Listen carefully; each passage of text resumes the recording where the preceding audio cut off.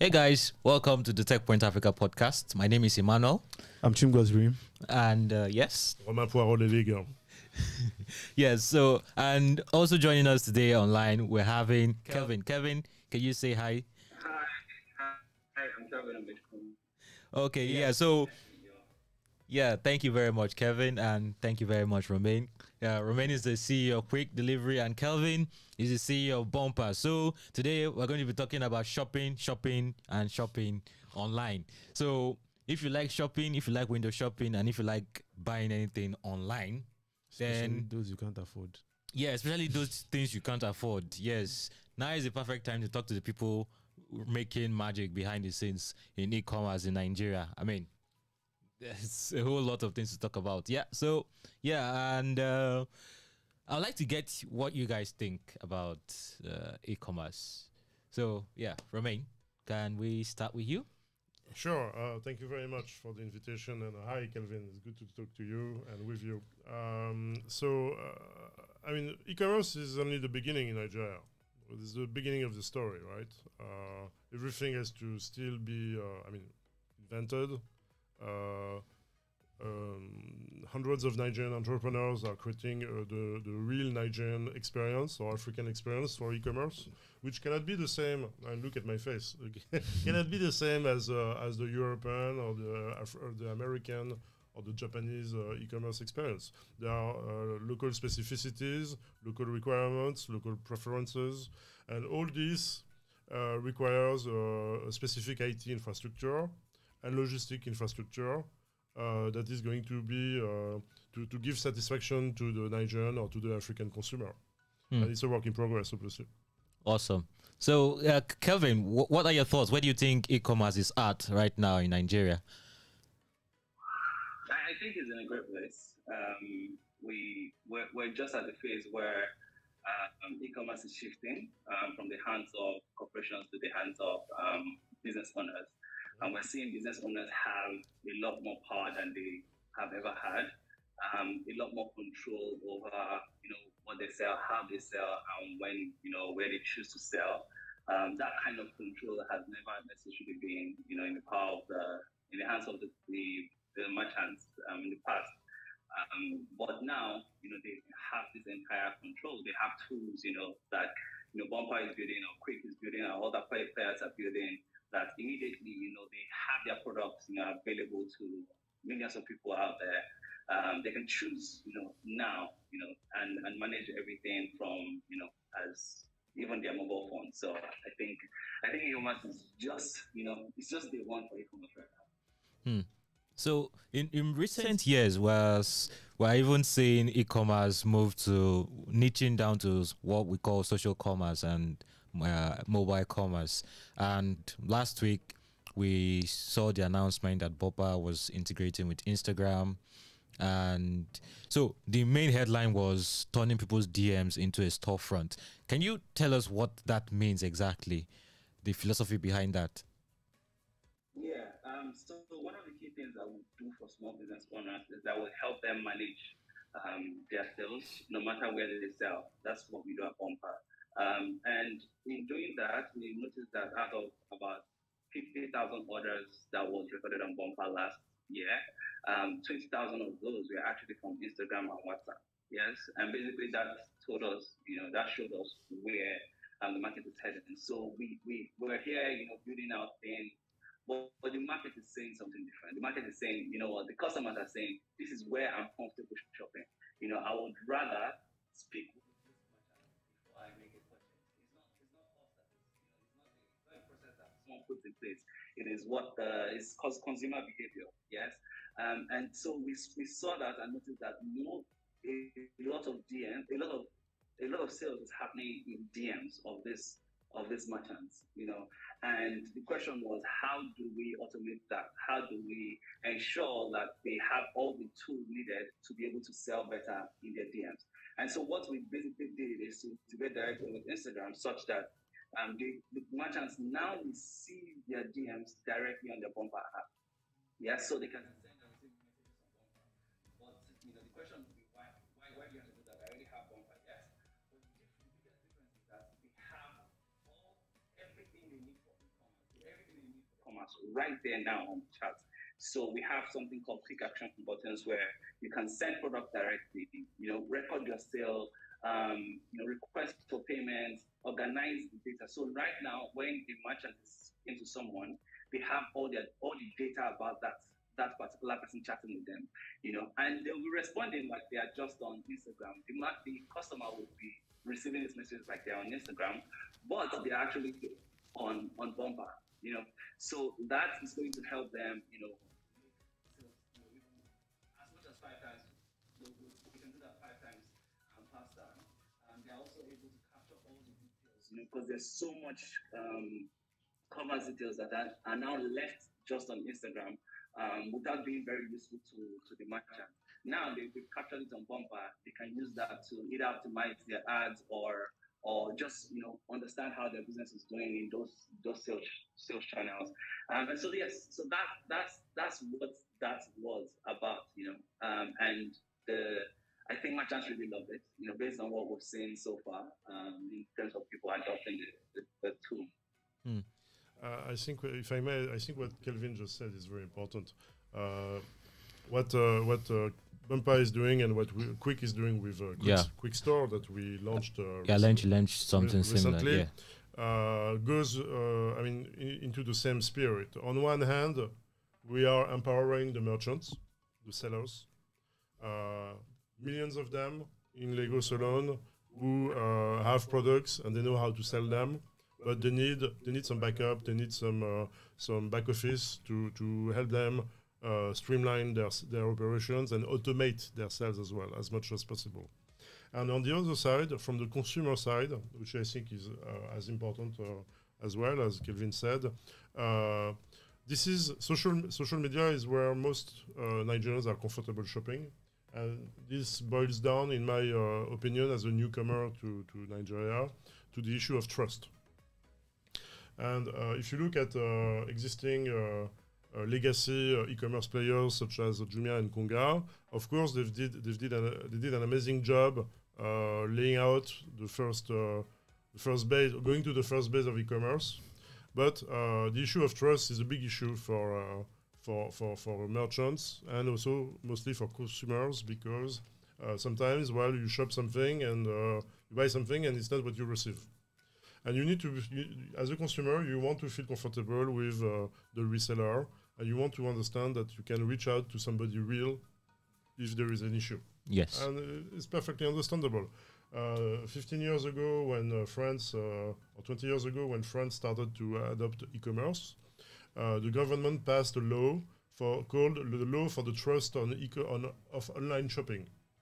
And it was indispensable to create the environment, the framework for consumers to feel safe online, buying online. And this is a process perfectly natural through which all economies are going through. And tech companies have a foremost prominent role to play, and that's what we are trying to do with many other startup founders and teams in Lagos. Awesome. Yeah, you have to. Okay, so one of the issues, until you came today, I didn't know that you actually had Kwik Store. So yeah, we're still a bit quiet about it. Yeah. So logistics is an issue. Everyone complains about logistics. I think apart from fintech startups, logistics startups get the most flack from consumers. Yeah, of course. So it's either your package does arrive when it should arrive, or it arrives in worse condition than you expected, or there's just always one problem, almost always. So how has it been? You've been in the logistics space for quite a bit. So how has that experience been? Well,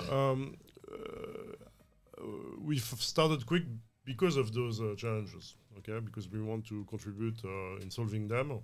And I think we've been fairly successful because, we have around 300,000 customers right now. They are all merchants. 99% are merchants. And we have over 4,000 riders signed up from bikes, but also trucks and vans and SUVs. I think the key approach is to ensure that, first of all, you select your delivery partners very carefully, and you empower them by giving them training and tools. and that's what we've been doing. And of course, we always. I mean, life is full of obstacles, of course. Yeah. Surprises. The key thing is to overcome them and to learn from what you do. So we spend a lot of time empowering the riders. Next Sunday we have one of our regular town hall meetings with all the riders from Kwik going together, and we give them a meal, and we hear their grievance, and we give them some perspective on the future, etc., etc. And so by empowering them, you give them some visibility and some outlook in life.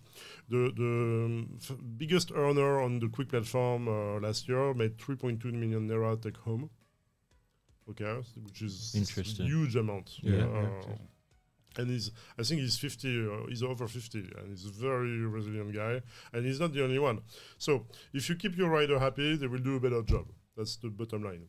Then you have some environmental factors that you need to take into account in order to keep track of your riders and of the quality, and to maintain the quality of the delivery process. You need to be able to track them and to geolocate them. Okay, yeah. So if the data network in the city or in the country is not good, or not good enough, or too expensive, riders are not easily locable. It's difficult to locate them. Yeah. Okay, either because the network will not allow them to be tracked, because there are some fault in the network, or because network is too expensive and they will turn off the data. Because they try to save money, and we all try to save money these days because life is so expensive, right? Yeah. So if you create a reliable data network and affordable data network, and I mean the telecom companies have already started doing that, but I feel that they could do even better. You create a digital market, and data becomes cease to be a hindrance, and it becomes a convenience, so to speak. So we are in constant dialogue with telecom companies to see how we can foster a broad digital market for Nigeria by making data more affordable and more reliable. And of course, it's a work in progress, but I feel it's very important. If the US is such a groundwork, a playground for innovation, is because data is very cheap and you can access it everywhere. Yeah. Awesome. So I think before we'll come back to Kelvin, we're going to pay a little homage to the people paying our house rent. So yeah. Hi, I'm Abisola Adenoga, the head of business at Techpoint Africa. Did you know that you could present yourself as a reputable brand leader? Did you know that your business can get the limelight it deserves? Now you do. Using Techpoint Africa's marketing tools, we can put you in the faces of a large audience for brand awareness and thought leadership. To do this, reach out to us by sending an email to business@techpoint.africa or click on the link in the description below.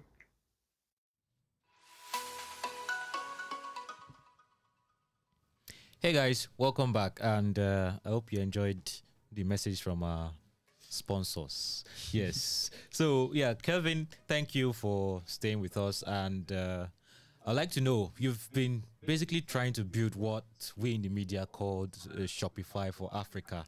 I don't know if we're right on the money with that, but I think now you can clarify if we are wrong about that. But what are the challenges in building something like that from the onset? You're not wrong. One of the first platforms that we're looking at when we actually started thinking about this was Shopify, and that's because Shopify has been able to build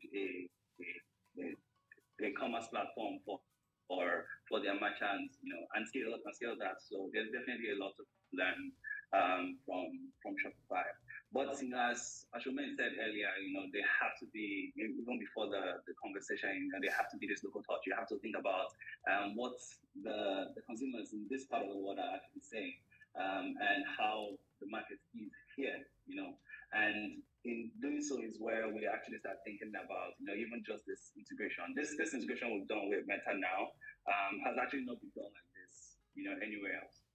Even Shopify did not build this, and that tells you that they're thinking of the wider brands here, the business owners here, we have good engagements with them, and we can understand, where they're having the most inefficiencies or difficulties.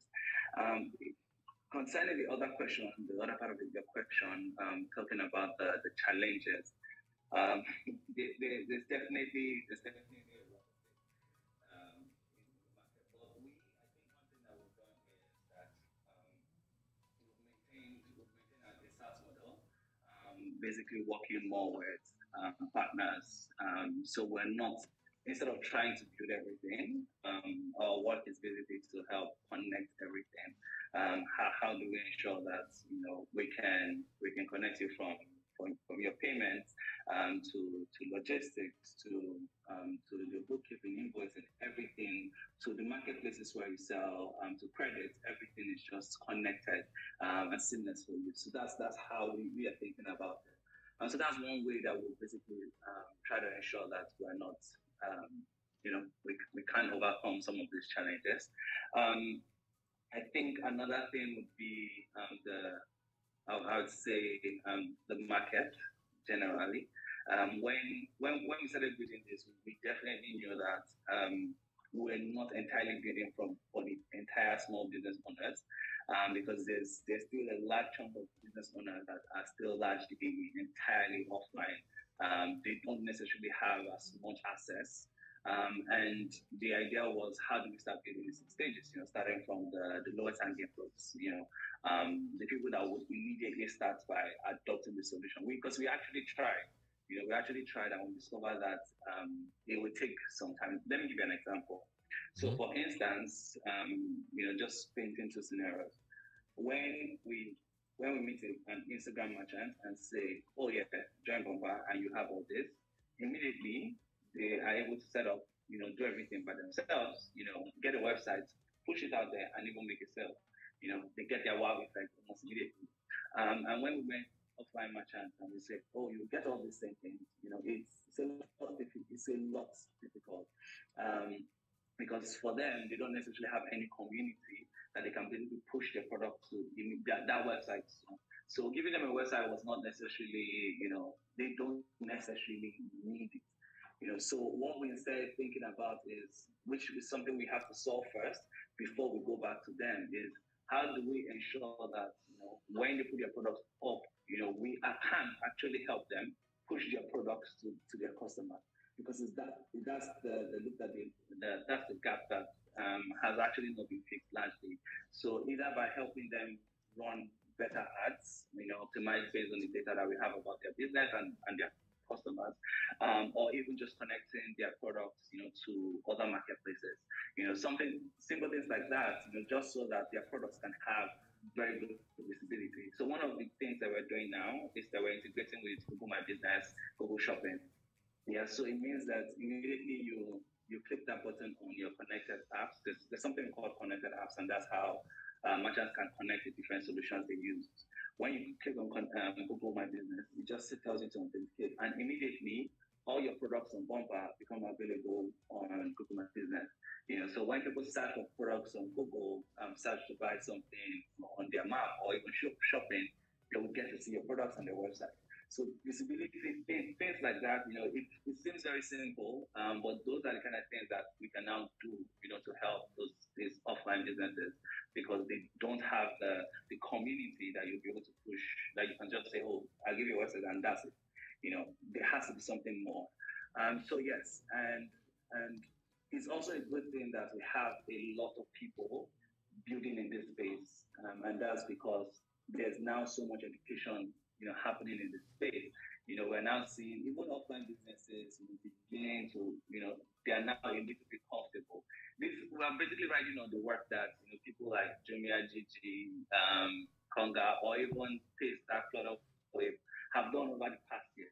Because before now, if you tell anybody to buy something online, they would be like, "What?"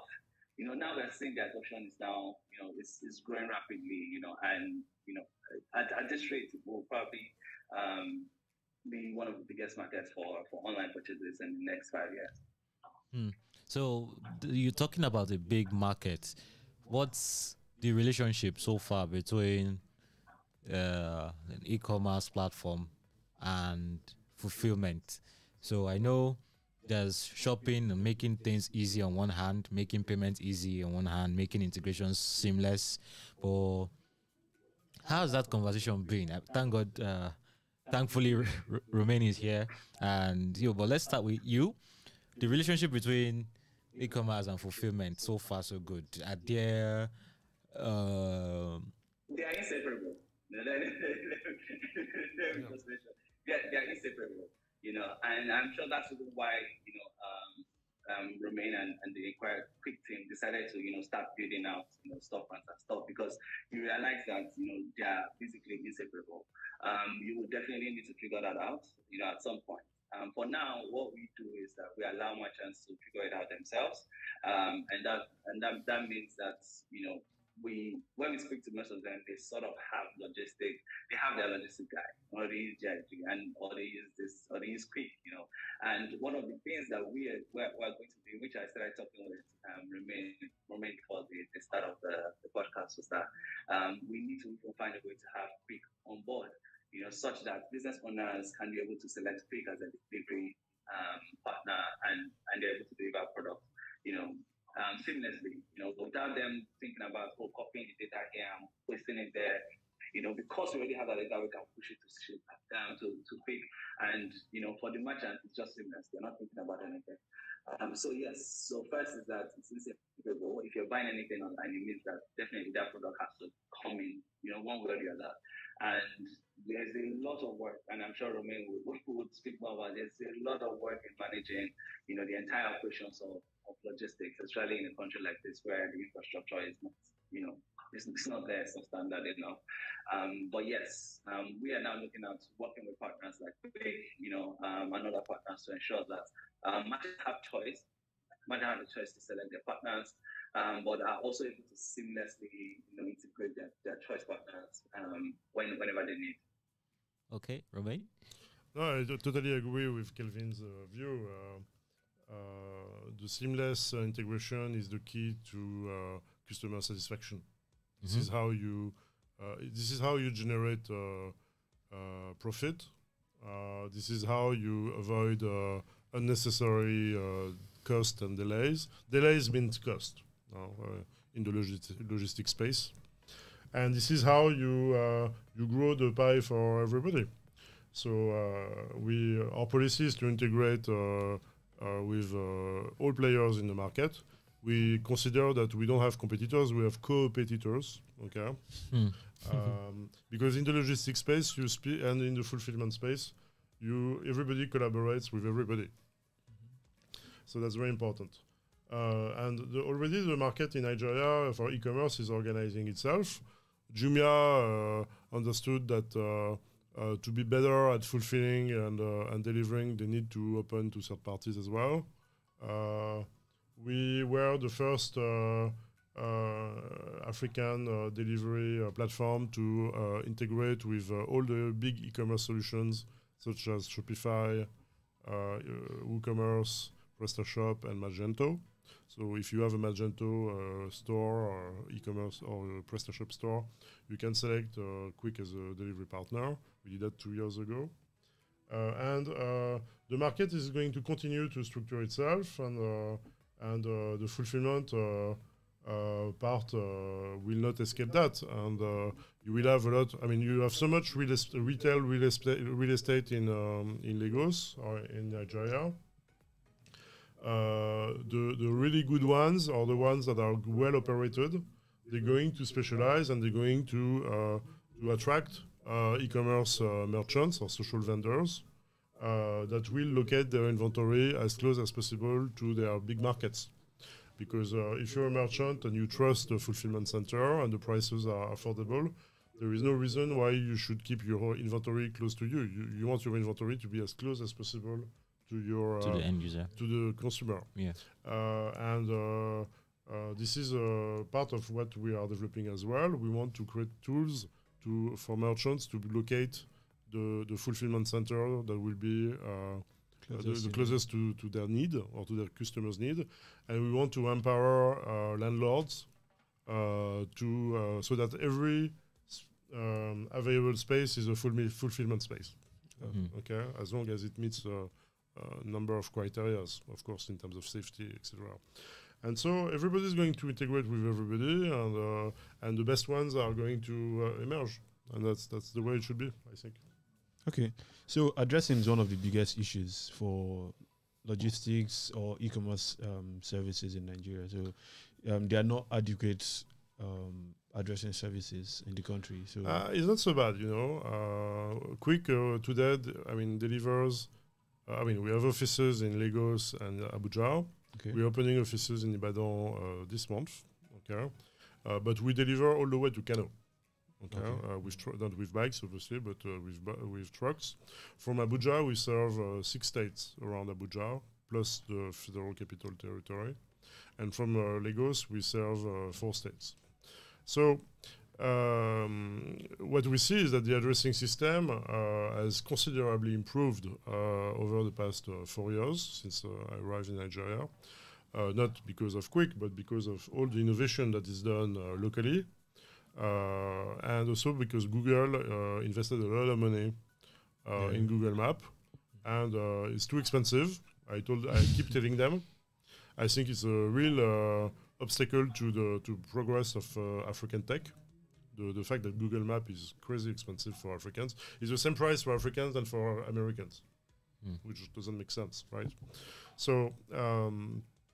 But beyond that, we observe that addresses are becoming more and more reliable, and we have a very high success rate in delivering. What you need to ensure before the delivery starts, and maybe Kelvin will have a different opinion, but you need to ensure before the delivery is picked up that the customer will really be at the location that he says he will be at. Yeah. Oh. Because how do you achieve that? Well, we automate. Okay, but also we do human intervention when required, and we educate the riders. We teach the riders how to behave, how to prepare for deliveries. Okay, so some of our riders do 20 deliveries a day, and they have a success rate of maybe 99%. Some of them do less, and they can have a lower efficiency rate, but. You try to anticipate the problems and to make sure you have the right information. And so technology is very helpful to do that, obviously. Oh. Okay. So a lot of companies are tending to build embedded finance products. Yes, we do that too. Oh, okay. Tell us about that. Well, the first financial service that we embedded is cash collection, obviously, because 70% of Nigerians don't have a bank account, as you know. If you are an e-commerce merchant, collecting your payment is very important on one hand, as we discussed before. And if you're a consumer, making sure that you get value for your money is very important as well. It's the issue of trust again. And so we started the cash on delivery collection a year and a half ago. And it's a wonderful tool because now we collect cash from restaurants who buy supplies of staple food, from people, merchants in computer village. So it's changing the life of the merchant because he knows he has insurance with us for the cash and for the product. And he knows that every 12 hours or 24 hours, depending, he will get his cash on his bank account. Okay. So another financial service that we're looking at is lending, obviously. Not ourselves, because it's not our job. We're not a financial institution. But it's connecting financial institutions with merchants, and also merchants between each other. Because as you know better than me, you go in Yaba market, you go in Oyingbo market. The merchants they borrow from each other, and they lend to each other. And we want to bring this informal economy into the formal economy. It's going to become more reliable, more institutionalized, more effective, and at the same time, it's going to empower a lot of people. Awesome. So P2P lending. Yeah, that makes a lot of sense. So Romain touched on something that maybe you might want to address, Kelvin, the whole what I ordered versus what I got. So now that merchants are finding it easy to integrate an e-commerce solution into their platform, they can sell very easily. The whole issue of trust in the e-commerce space. Is there any way that Bumpa helps to mitigate this? I know it can probably not be completely eradicated, but yeah, what I ordered versus what I got is terrible. So yes, it's definitely something that we definitely see, like in the space. That's just people maybe talking about it or ranting about it. For us, we are not necessarily building for the end consumers. We are building entirely for the merchants. For the merchants, okay. And yes, and for the business owners. So our own work is to just help with their own verification, ensuring that they're using the tool like that we built to sell the right product. But we are entirely focused on the tech and for merchants. So we're not necessarily designed to work with the customers. So if you see something that the merchant is selling and you purchase it, and you reach out to the merchant, just like how you reach out to them normally. The only thing is that now they have tech to help them with recording their sales, websites, engaging their customers. They have all those tech because that's what we're providing, but not necessarily the end-to-end system. So some of the things that we're looking at doing, working with partners majorly is helping merchants be able to put in escrow. So consumers should be able to pick companies or business owners that have escrow, already, integrated. That's now on the part of the consumers. The educational part, like saying, how do I ensure that I want to be sure that this is what I get, so I'm going to use a business owner that has the escrow already integrated, meaning that my money does not get to the merchant unless I receive the product. Simple things like that. Or working with partners like delivery guys to ensure that we don't release funds until the delivery partner can say, oh yes, I have actually delivered this thing to the customer. Then you release the funds. So just having those systems in place are things that we can do, with the help of partners, to ensure that we're helping solve some of those issues. That's something we do with Kwik Store as well. I think is the right approach. We don't release the funds for 48 hours. Oh, okay. And then the customer has a way to make a claim if he doesn't receive the product or if the product is not what he ordered. Okay, and it's very simple steps that are helping foster trust, because the lack of trust, in my opinion, is not just you're a crook and I'm a victim. It can be just a misunderstanding, or the inventory is not available, and with inventory management like on Bumpa or on Kwik Store, the merchant can track better what is his inventory level, and he can receive a flag, a message if the inventory is becoming too low, and he can anticipate. So that's a great way to help trust.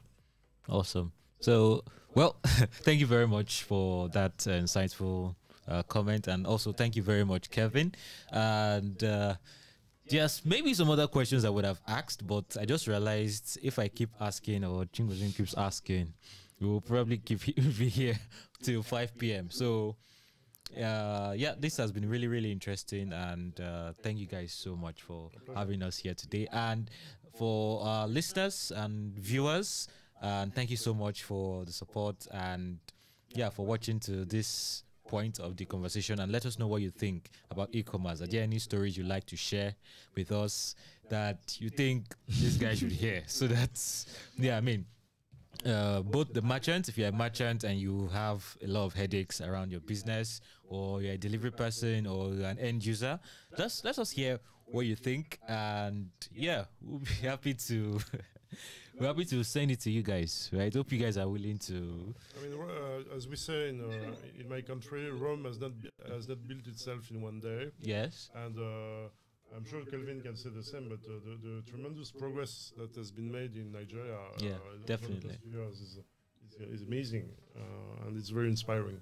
Oh, awesome. So yeah, that's with that we come to the end of the show today, and let's know what you think. Give us your comments. Who else do you want to see on this podcast? You can drop your so now it's not just Google Podcast, Apple Podcast, Spotify, Stitcher, everywhere. Now it's also Instagram, it's also TikTok, it's also YouTube, Twitter, anywhere else you are watching this or listening to this. So okay. I don't think I have any other thing? No, okay. nothing else. All right. So see you guys at some other time. Bye. Bye. Bye, Kevin.